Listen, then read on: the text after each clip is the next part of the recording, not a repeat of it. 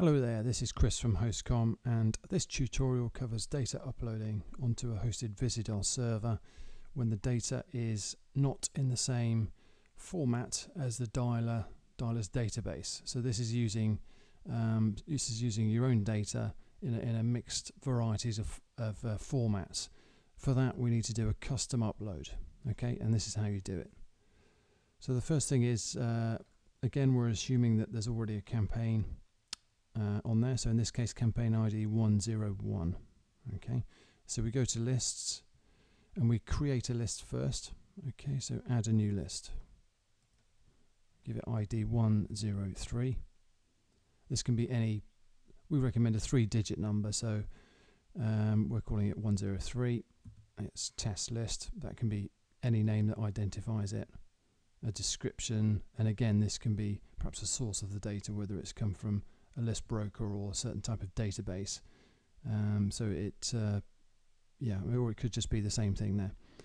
Want to make sure that we connect it to the campaign, the correct campaign. Sometimes you end up with 5 or 6 campaigns, but just make sure that's the right one. Otherwise, your data will end up on the wrong campaign. Activate that list. Okay, so here's our list 103. And what we now want to do is put some data onto it. Okay, so load new leads. Okay, so first thing to do is browse to the data.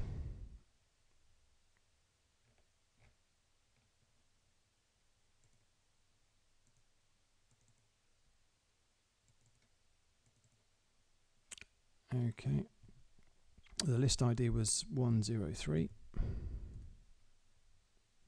And this time we're going to do a custom layout. The duplicate check, there's a number of options there for deduping the data.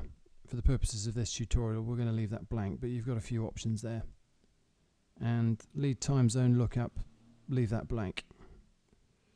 Okay, so press submit.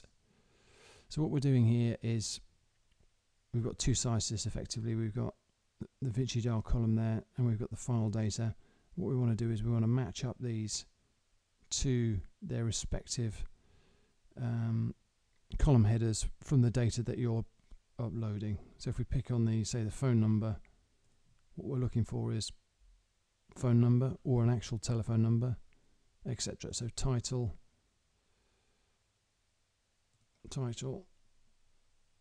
first name, middle name,